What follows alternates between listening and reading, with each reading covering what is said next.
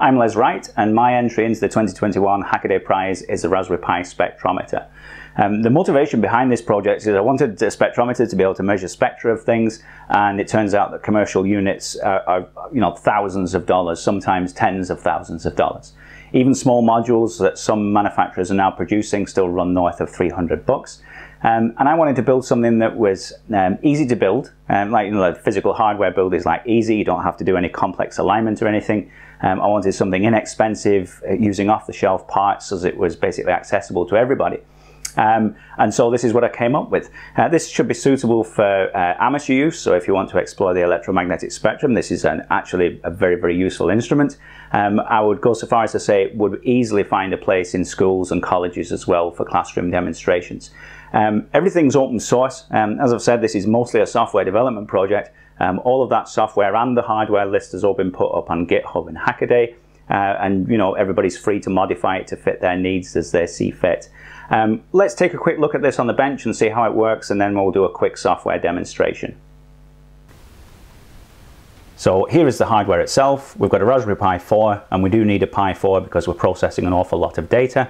And then for the spectrometer itself, it merely comprises of a diffraction grating spectroscope, a zoom lens, which you can pick up very, very easily off eBay, and then a Pi camera with an M12 mount. Everything else is just bits of scrap aluminium to align all of this stuff. Alignment's very, very simple. We basically point the camera into the end of the diffraction grating spectroscope and we're done. We have to do a bit of calibration, but it's very, very easily done as well.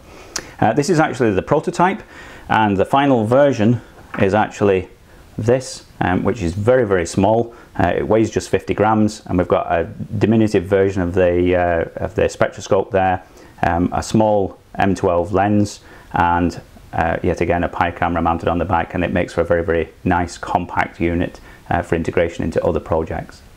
Let's take a look at the software and we'll see what we can see. So all of the hardware and software build is hosted on my GitHub. As I've said, it's open source under the Apache 2.0 license, so everybody's free to do with it whatever they wish. If they want to alter the software, that's entirely up to them.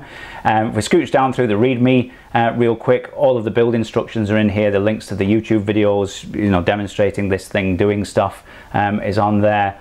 Yeah, we've got the list of materials, software installation, and how to calibrate the thing. Calibration is very, very easy.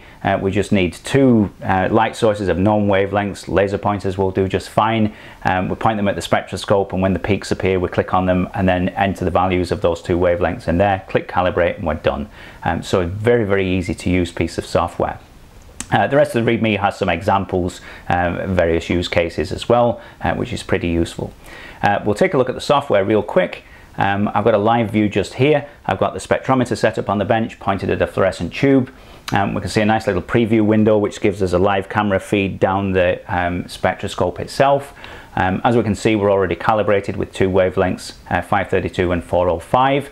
And then we've got our all-important graph. The peaks in the graph are all labeled, which is really, really handy as well. You don't have to read the graticule. We've got the peaks labeled themselves, and down at the bottom we've got various controls for altering the detection of the peaks. So if we wanted to see, if we want to see lots of peaks, we can just turn this all the way down, and if we want to see a few peaks, we can sort of sit it in the middle there.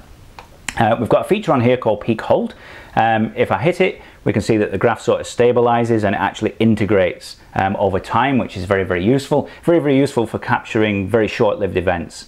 So like the flash of a camera, for example, we can capture those very, very easily using peak hold. We've got a snapshot function as well, and if you click it and look in your source folder from your software, it actually stores the main graph area as a PNG that you can open at a later date, and it actually stores things with time and date as the file name, which is kind of useful. It also exports CSV as well, which means that we can then import this stuff into LibreOffice Calc, for example, or any other program. It spits out our wavelength data and our intensity data, and then of course we can plot this in a very, very nice graph. Maybe export it to other programs, I don't know, import it into MATLAB and do whatever it is that you want to do with it. Yeah, all in all, a really nice, lean, clean software interface, minimal clutter. Personally, I'm very, very proud of this project. It seems to have worked out very, very well. Thanks very much for taking the time to view my project. I really hope you enjoyed it.